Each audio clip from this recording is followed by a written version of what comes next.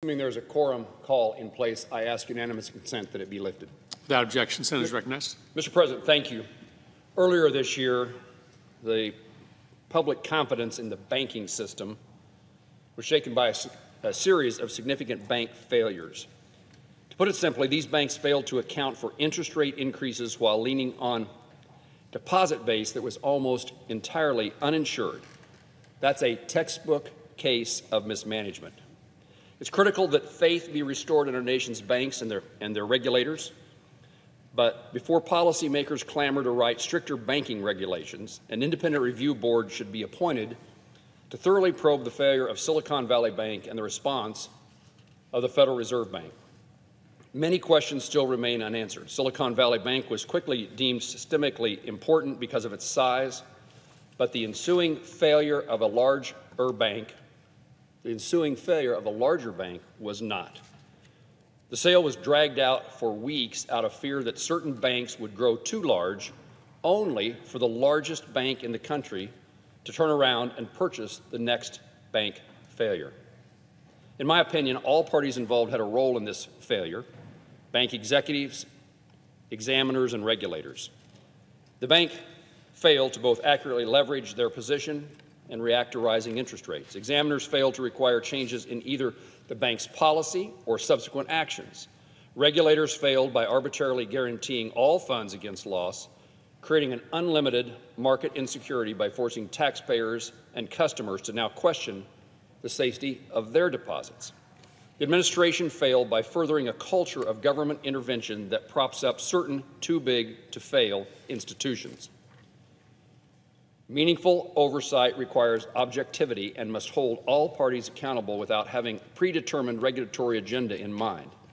To restore public confidence, the next step, in my view, would be to hire an outside investigative group to conduct a review of the Federal Reserve Bank's response. Conflicts of interest inherently arise when a singular member of the board prepares a self-investigation. This comprehensive review must be done by a party uninvolved in the failure of Silicon Valley Bank or uninvolved in the federal response. This would better ensure that the outcome of this investigation would be impartial, helping put to bed doubts that the Fed's review only served as a stamp of approval on the Fed's policies. The Fed's own internal review found significant negligence by both management and regulators.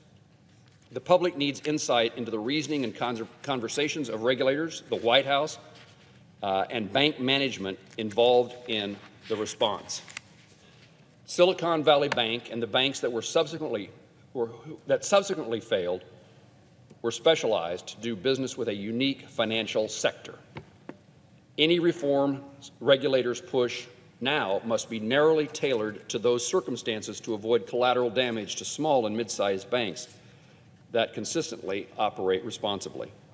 Stricter capital requirements will push lending out of the regulated banking sector and into the non-banks and money market funds, none of which are subject to the regulations of the Fed for banks, as the Fed regulates banks.